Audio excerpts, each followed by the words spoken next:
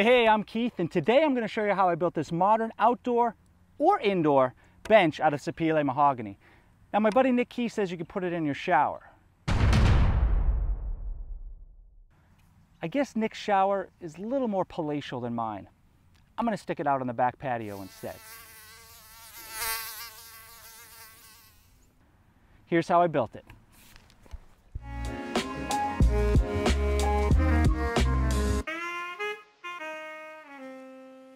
All right, first order of business, as usual, was to start breaking down material. Now, a lot of these parts look like doppelgangers of one another, so be sure to mark them accordingly so you don't get confused. And by you, I mean me, because I tend to get confused. Now, this was roughly 32 board feet of sapele mahogany and about $6.50 a board foot. That tallies up to about $220 after tax. Once everything was rough cut on the miter saw, I could head to the table saw and start ripping down my parts. First, I was going to work on the seat slats, where I need 20 of those, but I cut a couple extra, and then my long seat stretchers, my end stretchers, my legs, and then over to the planer to make sure everything is down to the same thickness. Now, I bought this as 8/4 stock, but it was S4S, so it was 1 3/4 thick, and I needed to bring it all down to 1.5 thick. Now it was time to start making the donuts. Figuratively speaking, of course. I could start batching out all my seat slats. I set up a stop block and cut them all to exactly 17 inches. And the last one, bloop. And because I'm as impatient as Jerry and Lola at dinner time, I needed to do a dry assembly just to see how everything was looking and scaling out proportion-wise. Got the seat slats on, step back, little head scratch, and yeah, that's good. So the way I designed this was the seat slats get notched out and sit on notches on the notch stretchers. So I needed a way to consistently make all of those notches so they were equally spaced and at the same depth. In order to do this, I had to make a nice big crosscut sled for my table saw. I first started with a piece of 5/8 Baltic birch plywood, glued that down onto 2 hardwood runners, and then glued and screwed a back fence onto the sled. Now, this back fence is there strictly to hold the sled together when you make your first cut through. Then I could permanently screw in my runners. I used a little wax. Now, you want to make sure you countersink these screws. And then while it was flipped over, I waxed the entire bottom and the runners to make sure I had a nice slick surface. And then I could pre-drill my holes for my front fence. I made sure to countersink all those screws so that the screw heads do not drag on the surface of my table saw. So then I could flip that over and bring the fence in. Now, this is a piece of sapele that I milled flat and square just for this purpose. Now, I'm using a little CA glue in the middle just to tack it in place. So my thought process here was to secure the fence around the blade, make a cut through, check for square, and then adjust the outer ends of my fence from there. Now, since my blade is perfectly 1/8 of an inch, I use an 1/8 inch setup block and then a square to check that that cut is square to the fence. And I got lucky and it was dead on. I think that's a product of having square material to start with. Then I could just clamp down the fence and secure it on both sides. I also added this little safety block on the front in case I went too far and the blade came through. I wouldn't be in danger of dadoing my thumbs.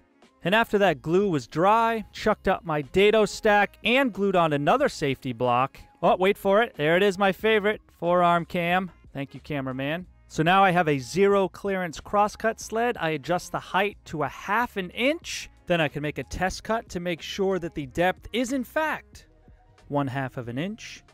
Survey says 1/2 inch.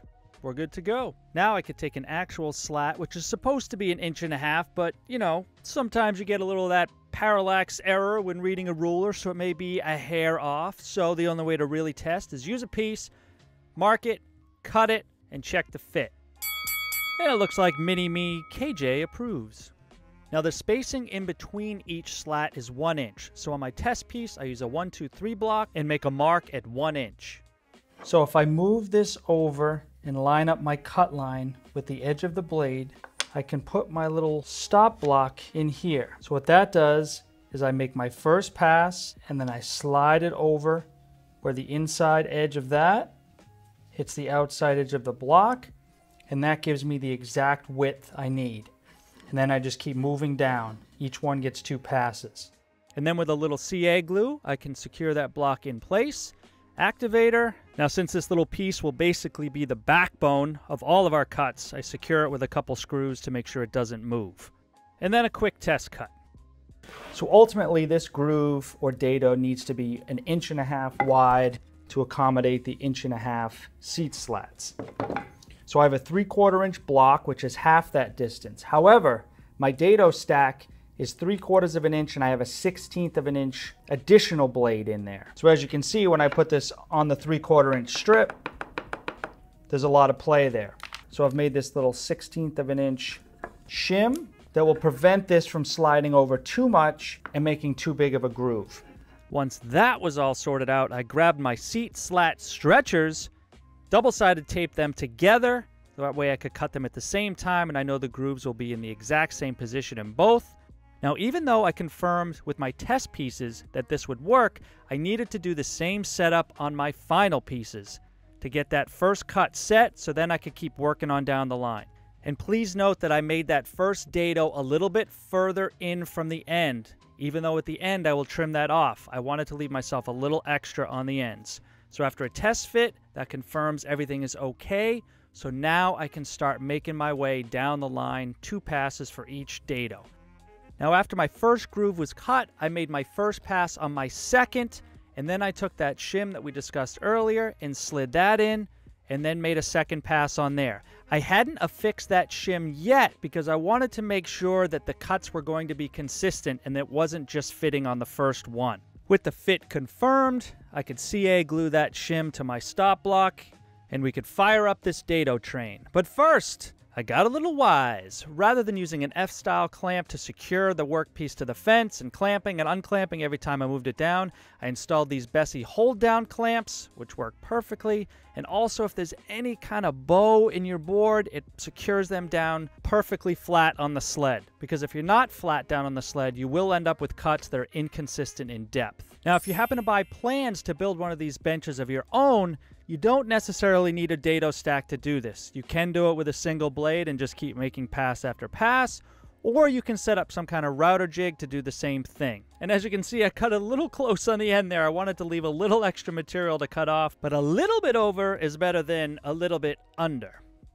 And there are 20 equally sized and spaced dados. Well, 40 really, because there's 2 pieces. Then I could trim off the waist at the end, check that, make sure it's flush, and crack them open like a couple of frozen hamburgers. Now it was on to the dados for the seat slats. As you can see, they're 1.5 inches wide, and they start 1.5 inches in from each end. If I make my cuts and butt it up against that, it's exactly 1.5 inches in. So with that 1.5 inch spacing set, I go ahead and make the cuts on all of my slats on both sides. Then I can adjust my stop block and make all of my second pass cuts on each piece. So once those were done, I had to remove my precious walnut stop block, and I replaced it with a J-Cat's Moses stop block that has a micro adjust so I could dial in the fit. And as you can see, I had to make a minor tweak. Just move that micro adjust over, take a quick shave, double check it. That one's a little bit tight, but I'm okay with that. And then I proceed in doing the second pass on both sides on my entire stack of seat slats. That is some serious alliteration. Next on the to-do list was to cut the dados on the end stretchers. This, I'm dialing up the depth to 3/4 inch. So it's a lot of material to hog out in one pass, so you just got to take it slow. In these cuts, I'm just centering on the end slats. I'll come back and cut the groove in the bottom support stretcher after I put the leg assembly together. And it looks like I was chomping at the bit because it's on to the leg assembly we go. I will be assembling these with Dominoes. So I do the end stretchers first and then cut the mating slots in the legs. And I can do a little assembly here. Hey, look at that. Just what I always wanted. A pair of H's. No time to dawdle. Chip, chop, chip. It's on to cutting the mortises in the top of the legs that will meet the top notched stretcher. So after I cut the 4 in the leg, I lay out my lines on my top notched stretcher. Jerry. What's up, big guy? Successful nap? Alrighty then. So with those marked out, I could cut my mating slots in my notched stretcher and then do a nice little dry assembly to get a look at this thing. I put a seat slat on each end in the middle just to lock everything together. And then I make sure I check for square in all corners. That all looks good, so then I put my stretcher down and mark out exactly where that groove is going to go. You can go by dimensions on the drawing, but it's just better to double check it rather than cut everything ahead of time and go to put it together and find out it's a little bit off. So I make my first pass and then mark it for my second pass. And then return to the bench for a test fit. Now I also left this a little long on each end so I could trim those off. I highly advise that. Now let's see what Lola's up to. Oh my goodness. Sleepyhead Lola. Alright, cuteness overload, back to work. And now it was on to the glue up. For this I'm using Total Boat Thixo, the fast cure. So this is flexible epoxy, and man do I love this stuff. You get 20 to 30 minutes open time, it's thick so it's not running all over the place, it's a delight. It's also sandable and pretty much cured in about 4 hours. And even though this piece is going outdoors, I am using the standard beach dominoes. Festool does make mahogany ones. These things are going to be so slathered in epoxy, they're never going to see the light of day. I'm totally fine on this small project for just using the standard dominoes. Now to attach the bottom stretcher to the end stretchers, I'm using the epoxy, but I'm also popping in a couple of stainless steel screws. These will be hidden underneath, never to be seen by the human eye. And while that dries, I could take time to sand all of the seat slats, get them all flipped over and rerouted and rounded around and moved around, zippity-dip, and route all the edges. And when I say all the edges, I mean all the edges with an 1/8 of an inch round over bit. Zip, zip, zip. Finally done. Line them up and rest that battery. Oh, hey, did you know that I'm on a podcast called the Shop Sounds Podcast? It includes myself, Jason from Bourbon Moth Woodworking, and Nick Key from Key Woodworks. We're a woodworking podcast about nothing. So check the link below to tune in and subscribe. And it's not really about nothing. I mean, even nothing is something. And with my leg sub-assemblies cured, I could pull those out of the clamps, get everything sanded nice and flush there. And what, oh my gosh. Holy cats! Ladies and gentlemen, this is a world exclusive Shop Cat Jerry seen jumping and ascending into his perch. Amazing. All right, excitement over. Now I could round over all the edges on those leg assemblies and zip my way down that notch stretcher as well. And start glue up of the end stretchers and the leg assemblies. Back to the Thixo, of course. Some dominoes. And then the old trusty hammer fist, of course. Grab a couple of clamps. Pull those tight. Now I'm putting in a couple of those seat slats just to lock everything into position like I did on the dry fit. And then it was hammer time.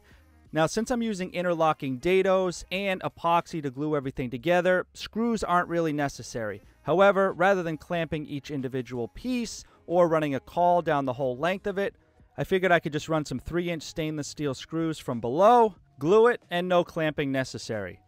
So stage 1 was to glue and screw the end slats in the middle slat. That way it would lock everything into position. Let that dry for a little bit and then come back and screw in all my remaining slats. So, with the glue dry enough, I could release it from the clamps, unturtle it off its back, and start laying in each individual slats and prepping them for pre-drilling. Man, I wish I had the Benny Hill music for this clip.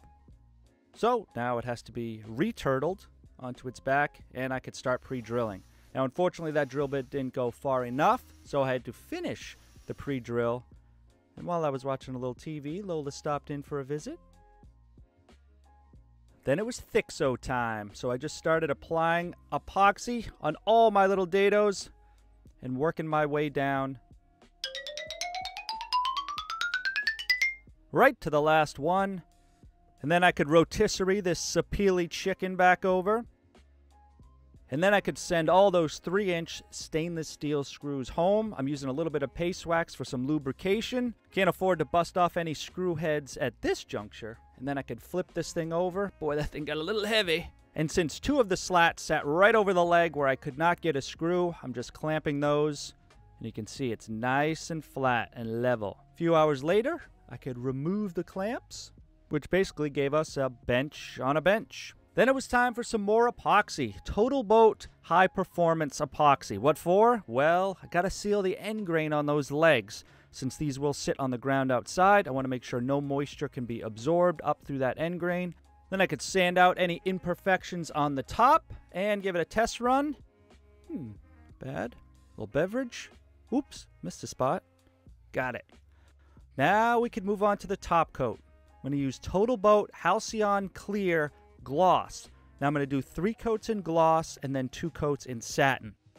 Now the reason you do gloss first is because it is more clear. The satin has matting agents which make it a little bit milky. So if you were to start with satin the whole way through, it would just get progressively cloudier.